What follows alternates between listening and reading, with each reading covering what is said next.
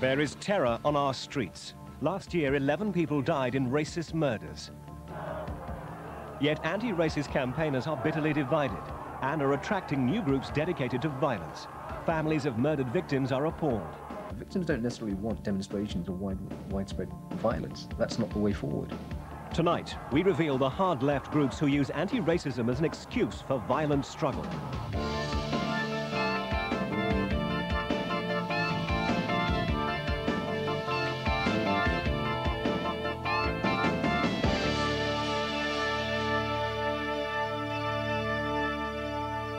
Our supporters turn up and make it plain to the fascists that they either go home or they're going to get a battering. But you're justifying violence here. You cannot fight violence with anything but violence. Left-wing theory put into practice last month. Ostensibly a peaceful protest in South London against the extreme right British National Party degenerates instead into confrontation with police. Tonight, we talk to anti-racist protesters whose words stand as evidence of a disturbing change in tactics, fighting violence with violence.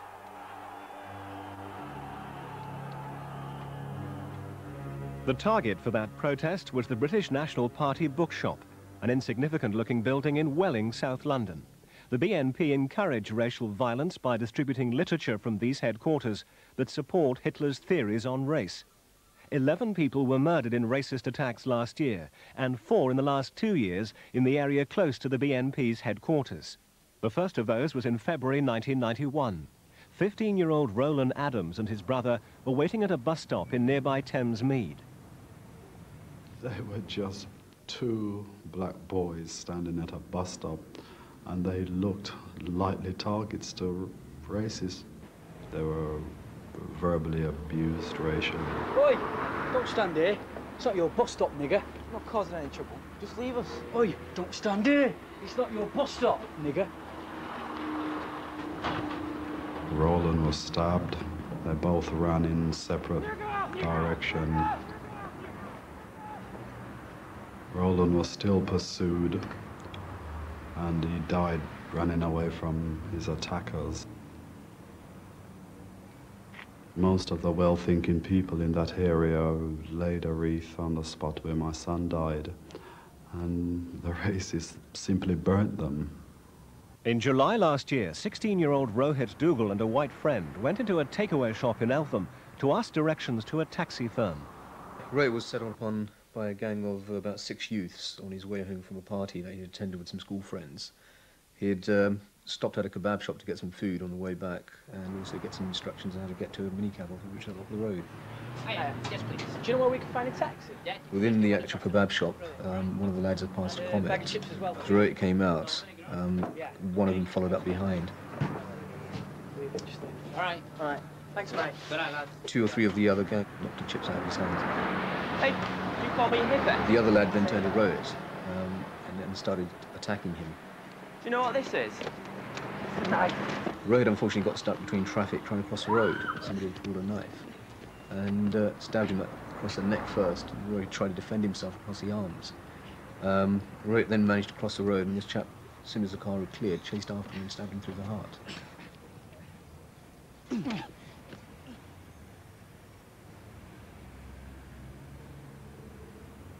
Rohit lay there and died, I think, within an hour.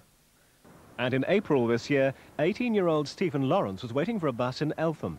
It was just 400 yards from where Rohit Dougal had been stabbed the previous summer. These boys came across the road and shouting that racist name. And his friend said he had told Stephen to run, but Stephen didn't really see the danger, so he didn't run, but his friend did. We'd think they used the word nigger. And when he looked around, he was just surrounded by these boys, and he just heard Stephen cry out. Stephen was stabbed a second time as he ran away. He ran for about 250 yards before he said, you know, I can't run anymore, you know, look what they've done to me, I can't run anymore. And that's when he collapsed. And at that point, I'm not sure if he died straight away, how long it took before he died. The tree that marks the spot where he died, the BNP has put their slogan on that tree. Close to the BNP headquarters, we spoke to a West Indian burned out of his house by racists. and another frightened family attacked 12 times in recent years. We had quite a number of things thrown at our house. Bricks that came through our conservatory, excrement being thrown at the door, stones. My children and my wife have been verbally abused on the street. I had a swastika on my garage gate. I saw quite a number of BNP stickers the whole length of my fence.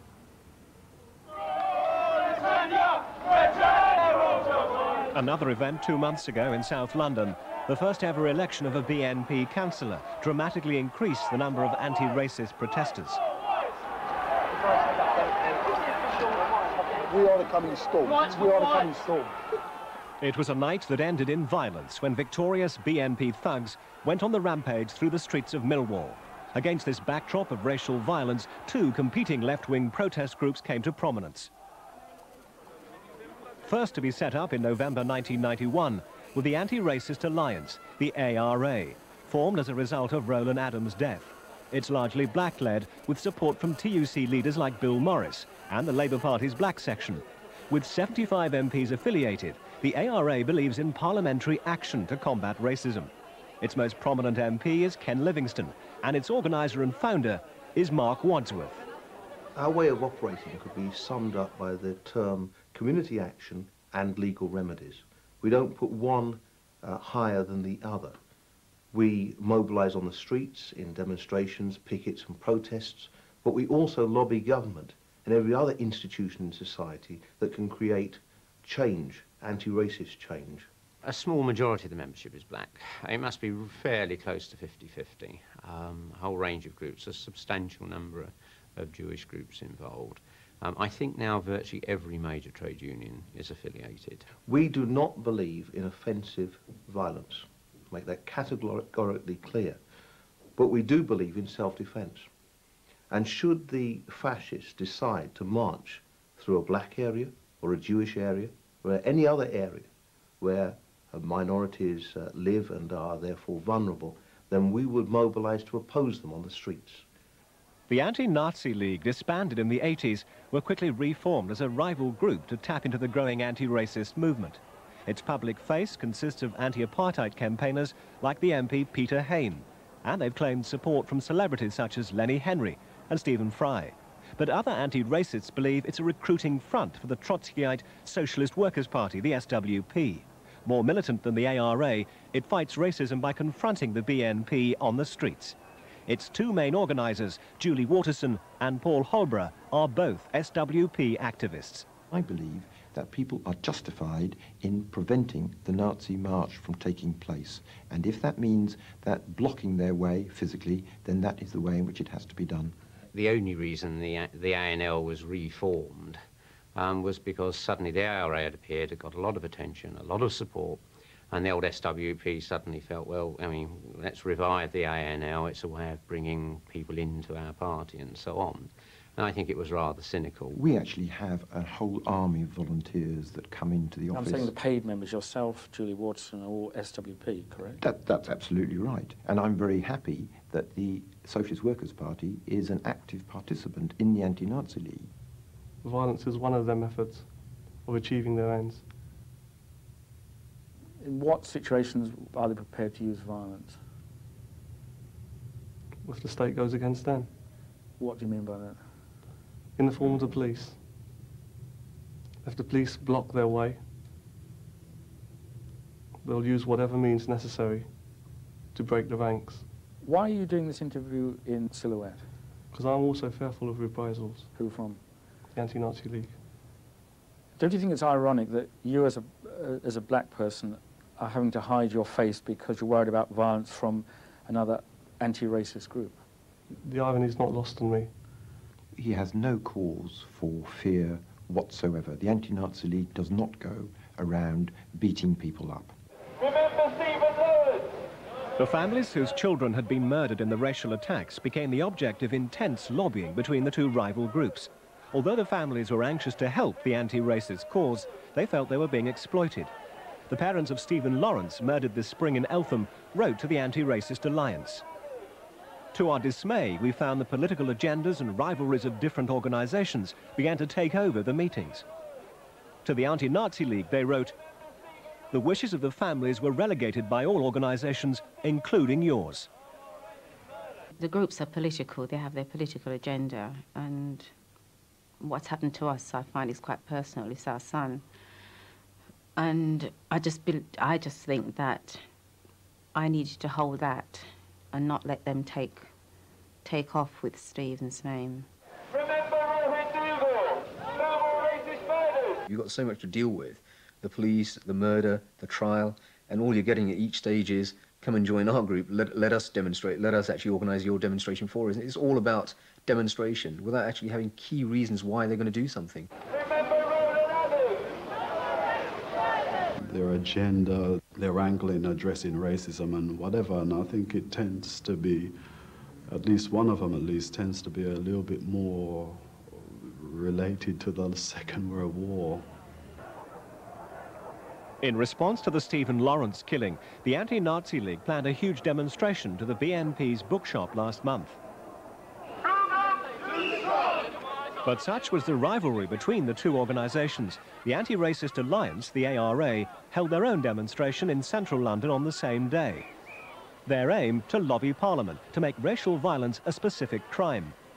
Attracting a crowd of 5,000, the demonstration passed off peacefully. But in the light of events about to unfold on the other larger demonstration, never had the divisions between the two anti-racist organisations been wider. The overwhelming majority on the Anti-Nazi League march, one of the largest in recent years, were there to protest peacefully. Without officially advocating violence, there were factions within the ANL leadership, together with other left-wing groups under its umbrella, making warlike noises. With the BNP headquarters now surrounded by police, a fight was looming. Anti-Nazism had pushed anti-racism into the background. Nazi organisations like the British Nazi Party, British National Party, depend on violence. Their main organising tactic is violence. It's about their street gangs and being able to intimidate people. And so we don't believe that reasoned argument alone can defeat the likes of these persons, and that really, if ever they did, God forbid, get into power, the violence that they would unleash against us, and which they are unleashing today against us, is a justification in itself for responding in kind. Believing the march was heading for violent confrontation, the police had decided to put an exclusion zone around the BNP shop by blocking off the surroundings. They also claim they had secret intelligence on troublemakers. I feel very strongly that there were amongst the marchers a large minority of people from a variety of subversive groups who were intent on attacking police, regardless of the issue. I don't doubt that there was an angry minority of people there who were outraged at the fact that the police had decided to block the route to protest against the BNP headquarters. I understand that anger and I sympathise with that anger. By now, the demonstration had reached the police roadblock. But who were some of the groups on the march? By far the largest were Youth Against Racism in Europe, YRE. Militant who had been expelled from the Labour Party had set up YRE to recruit young people from the anti-racist movement. Being a member of Militant Labour myself, we were more than welcome to help build effectively the section in Britain of the YRE. We had a demonstration of 40,000. When people like Militant and the Socialist Workers' Party enter an organisation like the Anti-Nazi League, what they want to do is really two things. They go along with the purpose of actually recruiting members from amongst the young, more idealistic supporters of that particular cause, and actually to provoke confrontation. Though the YRE leadership don't officially advocate violence, World in Action has discovered a hidden group of 25 within the organisation called the Away Team, used for defence and direct confrontation. In September, the BNP was celebrating their by-election victory at the Isle of Dogs. Separated by the police, the YRE's Away Team under an ANL banner were protesting on the other side of the street. Suddenly, YRE supporters, some dressed as skinheads, making up the Away Team, crossed over to the BNP side, pretending to be racists. I herded the anti-fascists into the pen where the fascists were, across the other side of the road. As it happened, the police mistook them for fascists. The police obviously have a preconceived idea what a fascist looks like. Short hair, play sport caps, things like that. And it's on film for all to see what happened after that. They got a roasting. The away team claim they achieved their aim of attacking and driving the BNP off the streets. Another youth group on the October March, smaller and also originally set up by militant to recruit black youth, were Panther UK. It had split into two halves before the BNP demonstration, one wing that believed in confrontation, the other that didn't. When you talk about the self-defense question, it's about the ability to organize the community so it defends itself.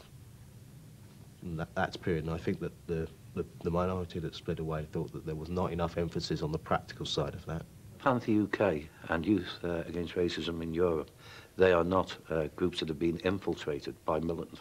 What they are, they're organisations which have been set up by militants in order to infiltrate other groups, bigger, wider causes, like the cause against racism. They can generate the kind of hostility within marches and demonstrations which will lead to the violent confrontation that they literally believe in. That violent confrontation had already happened last May at a demonstration to the same BNP headquarters organised by YRE and Panther UK. The police on the October demonstration feared a rerun of scenes like these. Critics say the presence of mounted police was provocative. The demonstration came just a few days after the Stephen Lawrence murder, and passions were running high. You can't expect people to peacefully march past the BNP office and not express some kind of anger. We weren't going to go there to have a picnic. You know, I don't know if that's what the police expected, but Stephen Lawrence was the fourth person to be murdered in that area. You know, brutally murdered. We weren't there to sort of have a nice time. The way we are different is we are prepared to go out and take action as soon as a incident occurs where there is a racial attack. By now, the demonstrators on the October 16th march were moving on police lines, blocking the way to the fascist bookshop. Negotiations to allow a small token group through had failed. The organisers wanted all or nothing. The march didn't stop. The march was stopped by the organisers, who then demanded of police that the march be allowed to go past the BNP bookshop. I mean, I posed the question, why?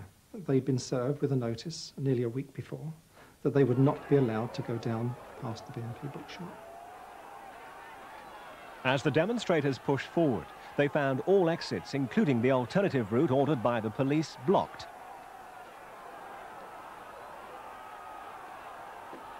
Frustrated and hemmed-in demonstrators began pushing and shoving. Placards were thrown. The riot police were moved in. Racism had been forgotten. It was now a fight with the police, who blocked the way to the bookshop. There was one group there, Anti-Fascist Action, who see racism as only a small component of a much larger Nazi threat. Allied with Red Action, a group even further to the left, they both believe in recruiting from the working class and using violence to deal with fascists. If the fascists use violence, we counter their violence. How do you do that? By using violence against them. So you condone the use of violence? We actually promote it. I mean, the British National Party aren't mucking about. I mean, they're sort of seriously violent people, some of them. And if you're going to sort of enter into the arena where you're actually going to try and physically and ideologically combat them, you've got to be prepared to, you know, inflict damage upon them, because they're certainly going to do it to you. Both these groups hold that the Anti-Nazi League is a middle-class organisation who have failed the white working class, so they target them for members. It also allows them to take potential recruits away from the BNP. We would say we're on the left of the left. We're not Trotskyists. Trotskyism has failed. It's become a middle-class institution. Right? It's aimed particularly at students. There's no point going out with a leaflet saying smash fascism, smash racism, and the first time the fascists turn up, all the people you've gone leafleting with either get beaten, stabbed or chased off the estate. That creates a very definite impression on the people on that estate. The best thing you can do is physically defeat them on that estate, so all the people in the area can look round and see, you know, a fascist gang being smashed, and then they might think a little bit more seriously about, well, reading what we've got to say. We were expelled from the SWP for being working class, before being what they called squatters, which was being involved in organising squads to confront the National Front. Anti-Fascist Action described their most successful operation as the Battle of Waterloo, when they violently confronted a group of BNP supporters at Waterloo Station in September last year.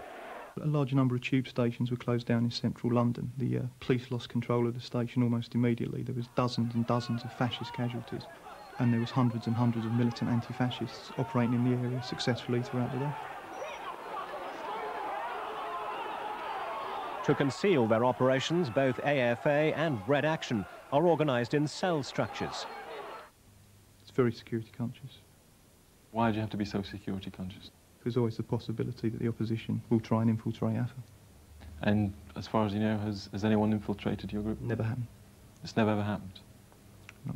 What would you say if I told you I actually attended one of your meetings? Sources in Leeds told World in Action there was an Anti-Fascist Action meeting being held at the university. I do, sorry, I've told to come to a meeting.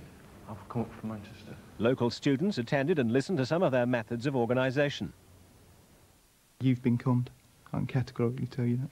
What you went to was not an AFA group. Culminating in the incident of the Bradford 12 Asian lads who were caught with petrol bombs, who were going to go and oppose a fascist march. Some anti-fascists are heavily involved in things that they don't want people knowing about. If the fascists were armed, and you had to be armed to defend yourself adequately, then that's something you would have to do, obviously. Otherwise it'd be lambs to the slaughter, wouldn't it? There were other sections on the march and aligned to any political group with violent agendas of their own. Groups like the anarchist Class War, whose newspaper had told their followers before the march to burn down the BNP headquarters. Dress, face masks. Attitude, hostile. Our propaganda and our literature was telling people to go on that demonstration. Our approach was that the day should be used as an opportunity to attack fascists if possible, and that people should come prepared. And it ended up that the police were being attacked? That's right. And is that justifiable? Of course attacking the police is justifiable. For the vast majority of people in this country, particularly young people, their experience of organised fascism or racism does not come from the BNP or from the National Front. It comes from the police. When the police are on demonstrations of this type, their role is that of protecting fascists or stopping people venting their anger against fascists. But you're justifying violence here. You cannot fight violence with anything but violence. By now, pitched battles were going on with the police, who were making baton charges to disperse the violent minority. A key demonstration against racism had become a disaster. In pursuing a cause of anti-fascism, the ANL organisers had attracted groups bent on sectarian confrontation. The Anti-Racist Alliance, the rival organisation, lost no time in widening the split between the two groups. Oh, I should imagine the British National Party are rubbing their hands with glee. It's exactly what they want. No one's discussing their policies. Now the question is the violence of the SWP, arguments between the police and the SWP about who was to blame. I mean, I should imagine the BNP would have been prepared to pay the SWP to organise that march if they'd asked. Unless these organisations actually understand what's happening on the grassroots, and that is to deal with the victims first, and understand what the victims require. Victims don't necessarily want demonstrations or widespread violence. That's not the way forward. It should be a united front, because that's the only way I believe that we would get any justice, because while you're sort of fighting between each other or saying what group is whatever, then you're never going to get anywhere. You need to stand united.